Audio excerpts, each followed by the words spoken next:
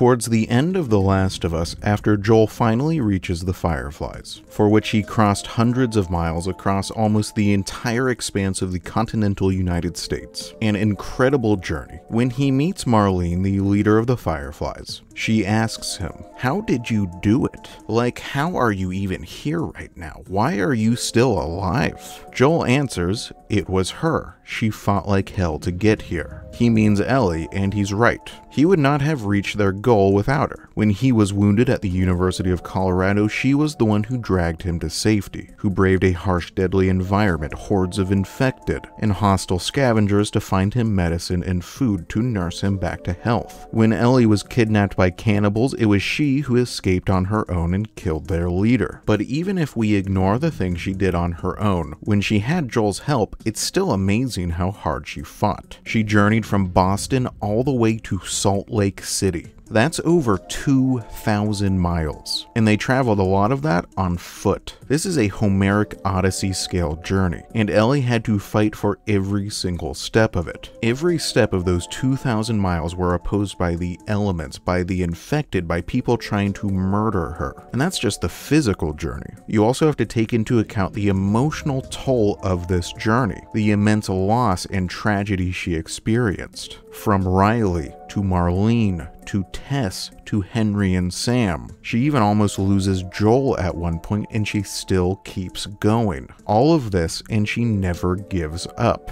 It begs the question, why? What is driving her? Why is she fighting so hard? What is she fighting for? What does Ellie want at the end of all this? I think Joel's motivations are fairly transparent throughout the story. First, he wants to deliver Ellie to his brother so he can dump her and go back to being by himself again. Then he wants to keep her safe and do right by her as his adopted daughter. He basically outright tells us all of this. Ellie, on the other hand, is a much more opaque character. Her motivations are harder to pin down. She doesn't really ever outright say what she wants. So let's just start from the start, trace her journey from its beginning to its end, to see if we can understand this character a bit better. Note, this analysis is focused on the first game in the series. Obviously, her motivations in part 2 are very different, and that deserves its own essay. So at the end of the first game, when talking about all the people she has lost, Ellie states that her partner Riley was the first to die. But that's not actually true. Before Riley, Ellie lost her parents at a very young age. She never knew her parents. The game provides us with almost no information about them. We don't know anything about her parents or what happened to them. All we have is this single blood-stained, hastily scrawled letter, written by her mother, that Ellie keeps in her backpack. It's a loving note from a parent who knows she will never meet her daughter, never see her grow up.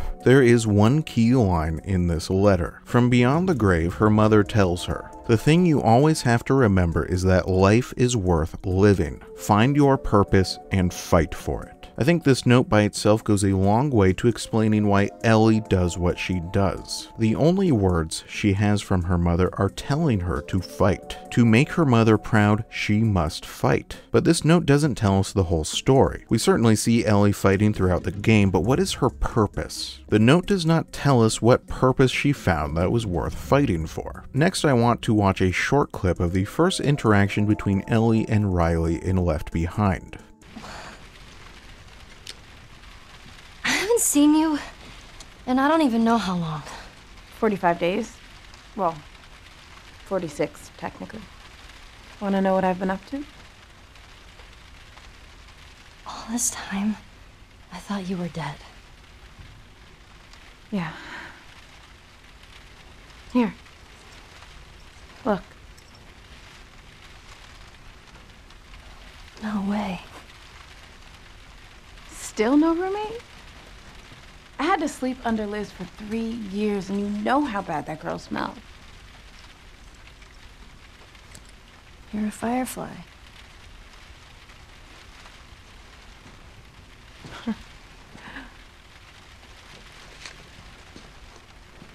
You still have it up. What are you doing? I'm making sure I don't get caught with a firefly in my room. Relax. There are no soldiers on the entire floor. Here, congrats. Hey. Are we cool? Are we cool? I disappeared and you're mad. And I owe you an explanation. Let's get out of here and I'll tell you all about it. So this clip reveals a lot about Ellie's background, which in turn reveals a lot about her motivations. Loss and abandonment are central to Ellie's character. She is getting abandoned all the time. First, she lost her parents before she ever even met them. Then her mother entrusted her to Marlene. But Marlene is the leader of a revolution. She doesn't have time for Ellie. So she dumps Ellie in an orphanage. That's the second time she's abandoned. In the orphanage, she meets Riley. She has a friend, a romantic partner. But as we just saw in that clip, Riley abandoned her too, went off to go become a firefly. And so Ellie has been abandoned for a third time. Notice that line Riley says, "Still no roommate?" After getting abandoned by Riley, Ellie is alone. She makes it clear later that she has no friends. Again, she is alone. Then Riley reappears in her life out of nowhere, and for a brief moment Ellie isn't alone anymore. But then it turns out that Riley only reappeared to tell Ellie that she's going to leave again, this time for good. She's joining the Fireflies and she's leaving the city. She just came back to make amends and say goodbye. Obviously, this is pretty upsetting. Ellie gets pissed off, then she accepts it, then she allows herself to be honest and vulnerable and asks Riley to stay, and Riley says yes, and it's very sweet, and everything is great for like 5 seconds, until literally everything goes wrong. After a frantic chase, Riley and Ellie are both bitten by zombies, and then this happens. What are we gonna do? The way I see it, we got two options. Option one, you take the easy way out. It's quick and painless. I'm not a fan of option one. Two, we fight. Fight for what? We're gonna turn into one of those things. There are a million ways we should have died before today. And a million ways we can die before tomorrow. But we fight for every second we get to spend with each other. Whether it's 2 minutes or 2 days,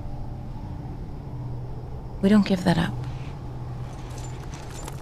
I think Riley's monologue here, where she is dealing with the reality of their mortality and the fact that they both probably have very little time left, tells us a lot about Ellie's motivations. Riley says they should fight. Ellie asks her, fight for what? Which is of course the same question I'm asking in this essay. What is she fighting for? And Riley answers, we fight for every second we get to spend with each other, whether it's 2 minutes or 2 days. This dialogue plays over the scene of Ellie fighting to keep Joel alive later in her life, pretty explicitly explaining to the audience why she's doing what she's doing there. So I think this does go pretty far in explaining Ellie's motivations, why she's fighting as hard as she is. Again, loss and abandonment are central to Ellie's character. By the point in the story where Joel is injured and Ellie is fighting to keep him alive, she has lost literally everyone over and over and over. And so of course she's going to fight for him for every second for 2 minutes or 2 days. She learned that from Riley. But let's reverse back through the story some so we can understand this a bit better. So Riley succumbs to the virus and Ellie loses her. For those keeping score, that is the 4th abandonment Ellie has experienced. Death is also a kind of abandoning, one that no one can control and that can never be reversed. But Ellie lives. As it turns out, she's immune to the zombie infection, perhaps the first human ever anywhere to be immune. Off-screen, she reunites with Marlene, but then because Marlene is injured and can't take Ellie herself, she dumps Ellie on Joel and Tess, and tasks them with delivering her to the Fireflies. This is another abandonment. Ellie has lost everything. Her only friend, the love of her life, her home. Marlene is the only thing resembling a family she has left, and Marlene dumps her off on some random strangers who basically just happen to be in the right place at the right time. Watch this scene where Marlene pawns Ellie off on Joel. I want Joel to watch over her. Whoa, I don't think that's the I'm not best going idea. with him. How do you know them? I was close with his brother Tommy.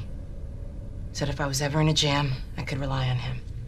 The first time you watch this scene in game, it's kind of funny the way both Joel and Ellie are both simultaneously like, whoa, no way, man, I don't want to hang out with them. But on a rewatch, knowing all that we know about what Ellie has been through, imagine the emotions she must be feeling here. She's lost everything. Everyone has abandoned her. And now Marlene is abandoning her too, to some random asshole she's never met before. Like, holy crap, can this girl catch a break? Can someone just stick by her side? And the answer to that question is no. A big N-O, because the plot of this game is miserable and relentless. Just as soon as Tess and Ellie start to get to know each other, boom, Tess is freaking dead. First bit by a zombie and then sacrificing herself so Joel and Ellie have time to get away from some pursuing soldiers. Fast forward and our characters meet Henry and Sam. Ellie is able to make a friend and spend time with someone around her own age for the first time since Riley's death. It's really sweet. Everyone is getting along, it feels like things are looking up. Then, blammo, they are both freaking dead. Sam gets infected by the zombie virus and in despair, Henry shoots himself in the head. Holy shit. Ellie just keeps losing people. She must feel like she's cursed. And note, there's nothing she can do about any of these. These deaths are completely outside of her control. Remember that point because it will become important later in the story. Fast forward again, Joel and Ellie reach Joel's brother, Tommy. Joel prepares to dump Ellie off on his brother and go his own way. She is being abandoned again for what must be like the 10th time in a row. Ellie sees this happening, sees Joel abandoning her, and she says, fuck this and fuck you. I'm not getting abandoned again. I abandon you first, asshole. And she does. She steals a horse and rides off into the woods. The first time I played this game, I remember finding her actions here a bit bratty and cliche. Like she's upset so she's gonna go run away, yada yada. But on a replay, her decision here feels much more earned. Of course, she would run away. This is a moment of pure frustration for her. An understandable response to a feeling of being completely unwanted. She must be saying to herself, do I seriously have to deal with this again? I have to go through getting abandoned again? I have to sit here and just accept being pawned off on someone else again? Like I'm just some problem that no one wants to deal with? Like, goddamn, can this kid catch a break? No wonder she runs away. Joel follows her into the woods and the confrontation they have here is worth watching, because in this scene, Ellie pretty clearly vocalizes her frustrations. Get up. We're leaving. And if I say no? Do you even realize what your life means? Huh? Running off like that, putting yourself at risk, it's pretty goddamn stupid. Well, I guess we're both disappointed with each other then. What do you want from me? Admit that you wanted to get rid of me the whole time. Tommy knows this area Oh, better fuck than... that. Well, I'm sorry. I trust him better than I trust myself. Stop with the bullshit. What are you so afraid of? That I'm gonna end up like Sam? I can't get infected. I can take care of myself. How many close calls have we had? Well, we seem to be doing all right so far. And now you'll be doing even better with Tommy. I'm not her, you know. What? Maria told me about Sarah. Ellie? And You are treading on some mighty thin ice here. I'm sorry about your daughter, Joel. But I have lost people too. You have no idea what loss is. Everyone I have cared for has either died or left me. Everyone fucking except for you. So don't tell me that I would be safer with someone else, because the truth is I would just be more scared.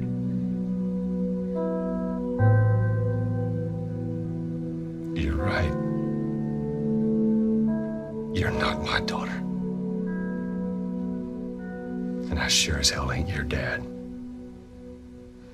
we are going our separate ways. There is so much bullshit happening in this scene, it's hard to focus on any single comment. First, notice what Ellie's focus is here. Admit that you wanted to get rid of me the whole time. This is Ellie expressing her feelings of being unwanted, frustration at getting abandoned over and over. Ellie is someone who would never abandon Joel or anyone else. Look back at this scene in Pittsburgh where Henry and Sam run away, leaving Joel alone to fend for himself. Hurry! Hurry! Ellie! Gotcha!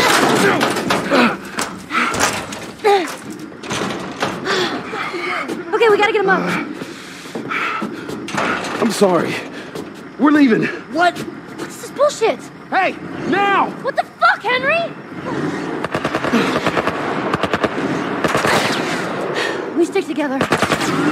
Ellie could have abandoned Joel there too. She was safe, she could have run away with Henry and Sam. Instead, she throws herself back into the fire, saying, "We stick together." Ellie has experienced abandonment too often to subject someone else to it. And how does Joel repay her for this loyalty? By bugging off as soon as he gets the chance. Ellie is confronting him with this, with the simple fact that he, like everyone else in her life, is choosing to abandon her. Instead of facing this, Joel makes a bunch of excuses. Tommy knows the area better. You'd be safer with him. And Ellie says, stop with the bullshit, meaning just be honest with me. Joel is doing all this performative dissembling and equivocating and making excuses because he just can't be honest about the reason he doesn't want her around. And Ellie has already figured it out. She is a perceptive character. Joel doesn't want anyone close to him because he doesn't want to be hurt again the way he was hurt when he lost his daughter. Joel's response, "You don't know what loss is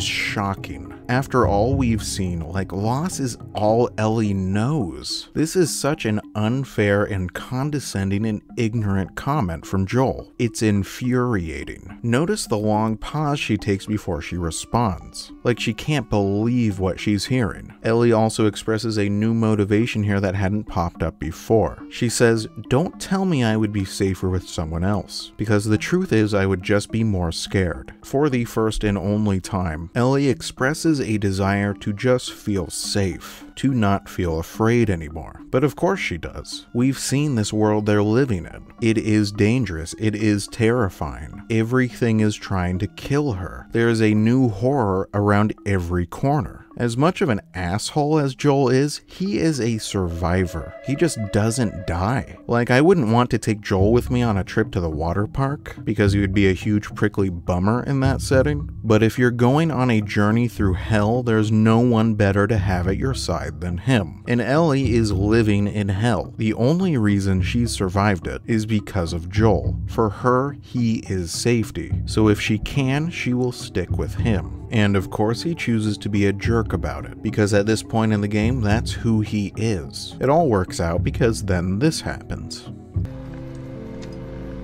Ellie, get off your horse. Give it on back to Tommy. I'm gonna hang on to this fella, if that's all right with you. Oh, don't make me repeat myself. What are you doing? Your wife kind of scares me.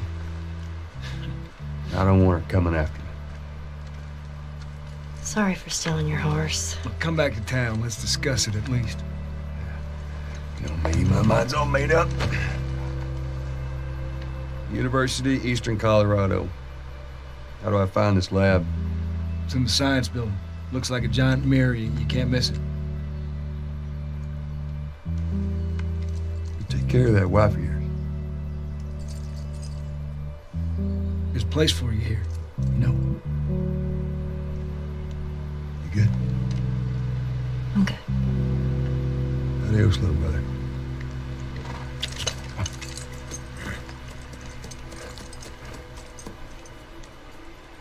For the second time in Ellie's life after someone has abandoned her, they've turned around and come back. It happened first with Riley, who was going to leave her to join the Fireflies, and then chose to stay instead. Now it's Joel. He was going to leave, and then he chooses to stay with her. This is what Ellie wants for someone to choose her, to stay, to live. And just like how she immediately lost Riley after that decision, she almost immediately loses Joel too. At the university, Joel is very gravely injured.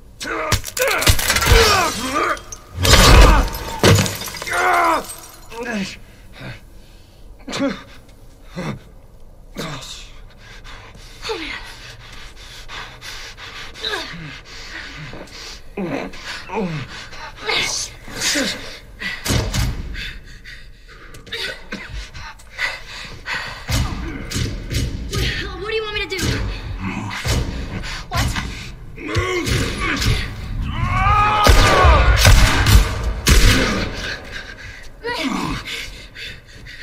Oh man. Joel? I'm gonna need you to pull. Okay. Wait, you ready? 1, 2, 3.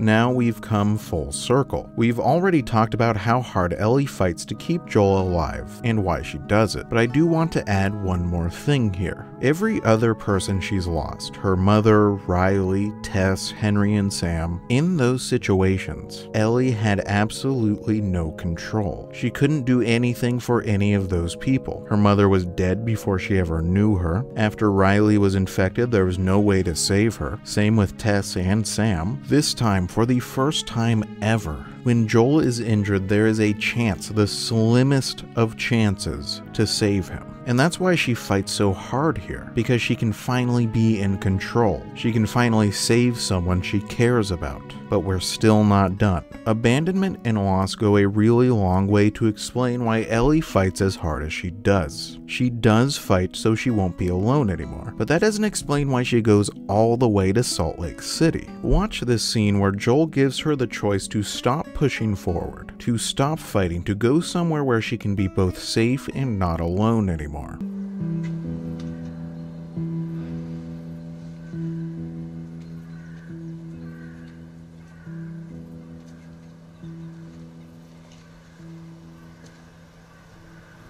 We don't have to do this.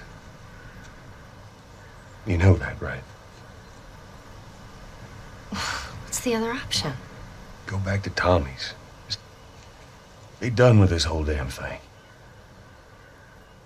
After all we've been through. Everything that I've done. It can't be for nothing.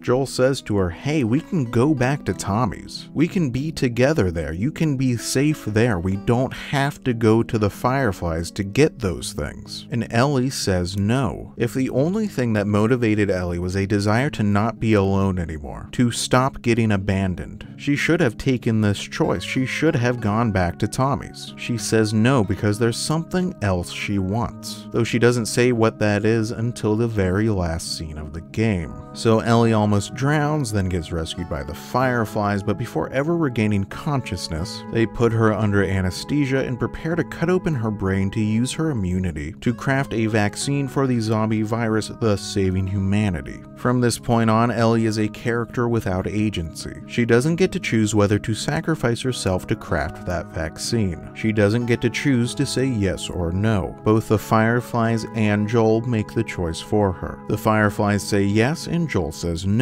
And because Joel is better at shooting people than the Fireflies are, he gets his way. This lack of agency is part of what makes her an opaque character, what makes her motivation sort of mysterious. We just don't know for certain what she would have chosen. It's left open-ended. Marlene says that she would have chosen to sacrifice herself. Joel doesn't dispute it, but that doesn't make it certain. Ellie doesn't regain consciousness until Joel is already driving her far away from the Fireflies. And watch how this interaction plays out.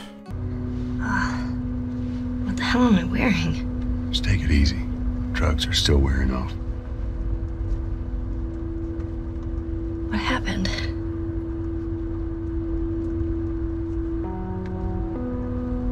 We found the Fireflies.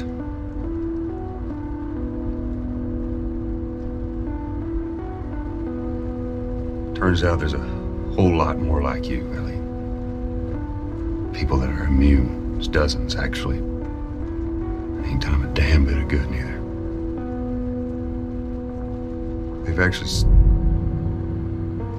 They've stopped looking for a cure.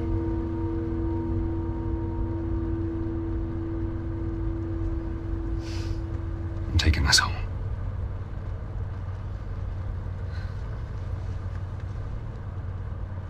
I'm sorry.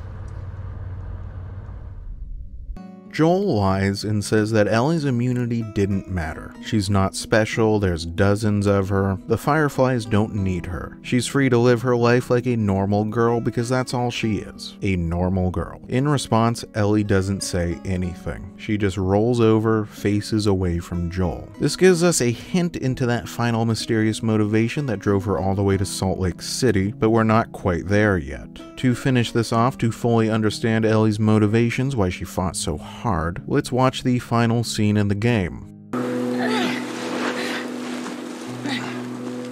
right, come on. Hey, wait.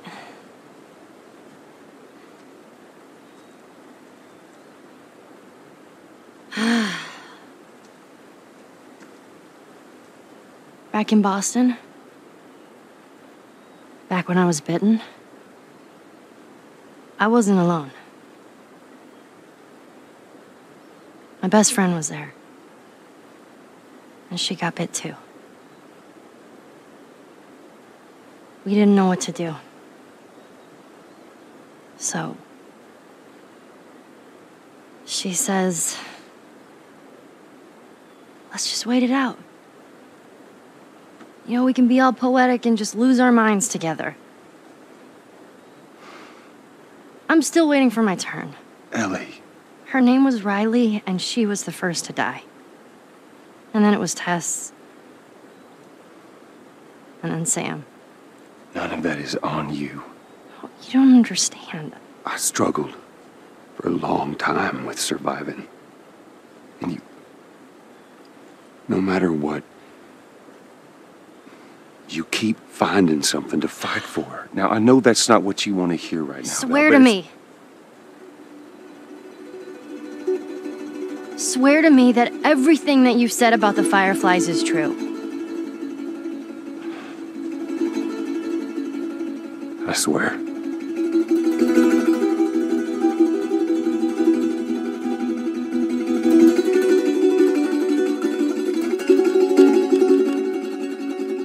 Okay. I think you can interpret Ellie's words here in a couple different ways. You could interpret this as her saying she wanted to die with Riley all the way back at the start. Joel killed all those Fireflies in a desperate and violent attempt to save her life, which is bitterly ironic, since she didn't even really want to be alive in the first place. I think that's a valid interpretation. But there's something else here too. She's listing off all the people she's lost on this journey. Riley, Tess, Henry, and Sam. For their sacrifices to matter, for their deaths to have meaning, Ellie's journey needs to end in some kind of success. She needs to accomplish something. Like, if this journey had ended with Ellie's immunity leading to the crafting of a vaccine which really did save humanity, then Riley's death, which led to Ellie discovering her immunity in the first place, or Tess's sacrifice, which allowed them to escape the soldiers, or Henry and Sam, who helped them get out of Pittsburgh alive. All these sacrifices would have mattered,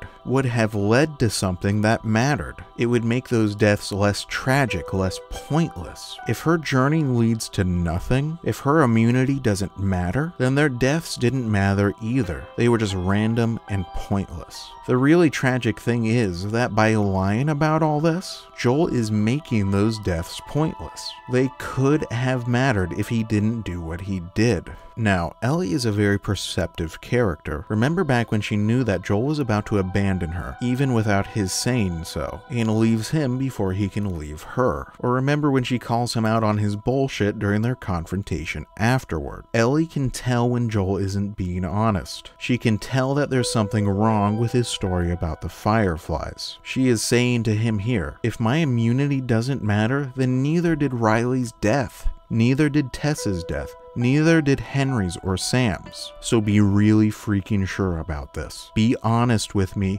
about this. This is her motivation. This is what Ellie was fighting for. Why she fought so hard. This is why she didn't choose a safe life back at Tommy's, but to keep pushing forward. She was fighting for Riley, fighting for Tess, fighting for Henry and Sam, fighting so that their sacrifices meant something. Joel's big lie here is not just a lie, not just deceiving someone he cares about, not just a personal betrayal, but also a devaluing of all those sacrifices, making their deaths pointless, undoing all the hardship and toil that Ellie went through, undoing all she fought for.